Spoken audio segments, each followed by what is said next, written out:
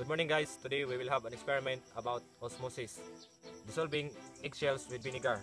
So first thing is, what is osmosis? Osmosis is the spontaneous net movement of solvent molecules through a selectively permeable membrane into a region of higher solute concentration, in the direction that tends to equalize the solute concentration on the two sides. Our materials are 3 eggs, then 3 glasses large enough to fit the egg plus liquid. 3 butter knives, white vinegar, about 3 cups, distilled water, light corn syrup, slotted spoon or spoon, measuring spoon, 1 tablespoon and 1/2 teaspoon, then sticky notes and marker, then scale, it's optional. So procedure. When there's a note, it's okay to touch the eggs, but remember to wash your hands afterwards to avoid any nasty surprises. So, procedure number 1, place 1 egg in each glass. Pour in enough vinegar to cover each egg. Bubble will start to form around the egg and it will float up. So, we will start the procedure number 1. We will place 1 egg in each glass. Then pour enough vinegar to cover each egg.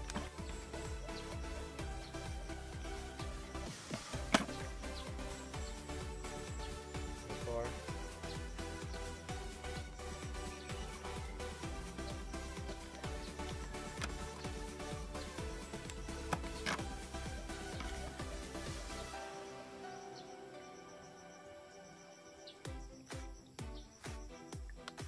As you can see, the bubble starts up.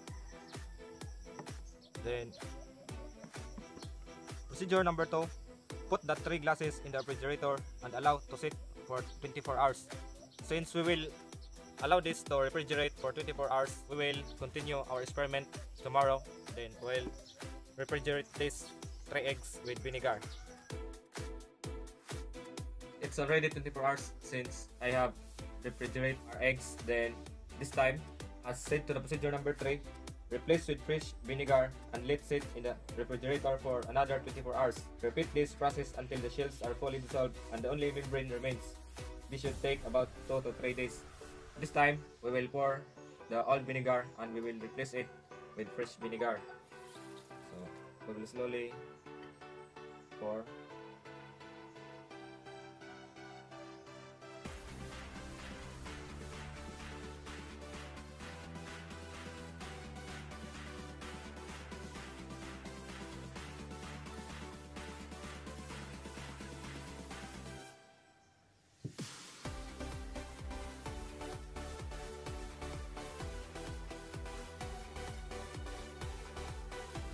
Maybe it takes 1 more day since the shells are not fully dissolved.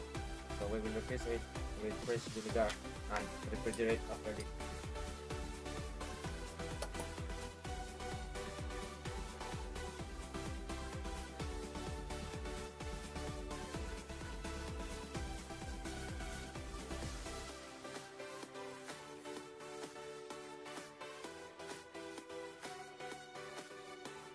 So I have done replacing with fresh vinegar.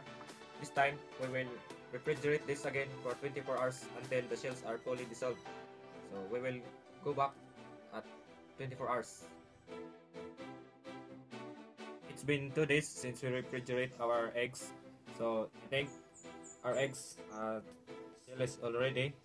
As you can see, there were no more shell. It's transparent. Then let us proceed to procedure number 4. Gently remove the eggs using the slotted spoon and rinse with tap water in the sink. Rinse out the empty glasses as well. So I think we can do this with our bare hands. So let us rinse vinegar.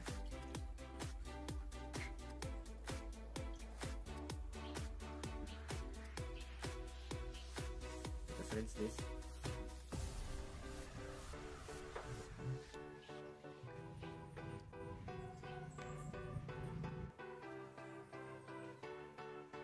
Let this for a moment. Then procedure number 5, gently put the shelless eggs aside for a moment on the plate. So as you can see, let us set this for a moment on the plate.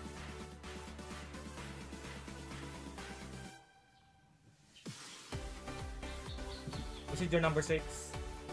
Prepare 3 different sugar water solutions as follows, labeling with sticky notes. Glass 1, hypertonic, then glass 2, isotonic, then glass 3, label it with hypotonic. So, let's continue with glass 1, which is hypertonic.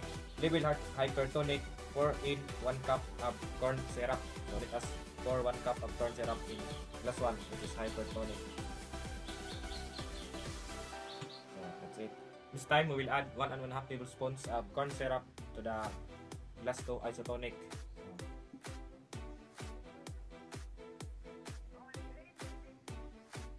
One.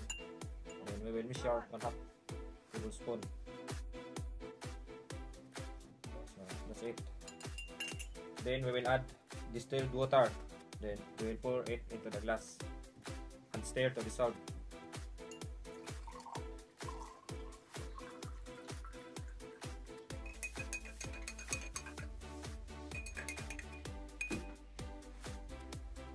Is then glass 3, label hypotonic.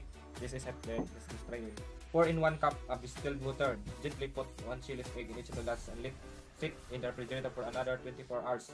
So let us pour 1 cup of water in the hypotonic solution.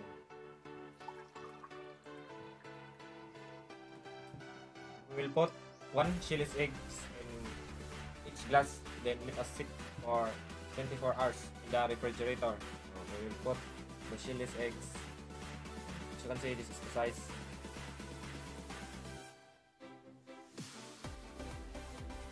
Then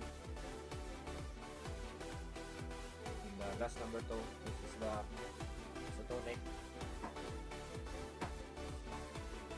Glass number 3, hypotonic. So let us refrigerate this for another 24 hours and we will see what will happen with our experiment. Welcome back. It's been 24 hours since refrigerate our eggs by putting different solution. We'll see what happened in the hypertonic solution. So first, let us pour corn syrup.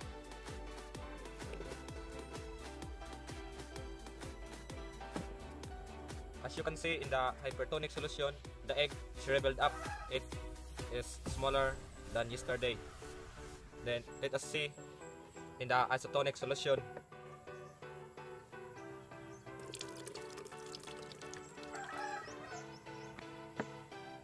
As you can see, the egg in the isotonic solution stayed the same size. There was no net movement of the size. It's just the same yesterday. Then in the hypotonic solution, let us also see what was happened in the egg. So let us pour the water first. As you can see in the hypotonic solution, the egg grew in size. It was bigger compared to the size yesterday. So these are the eggs of the different solution. The hypertonic solution, which the egg shriveled up, then the isotonic solution, which stayed the same size, and the hypotonic solution, which grew in size. So I think I've done with my experiment in the osmosis by dissolving the shell of the eggs. So thank you.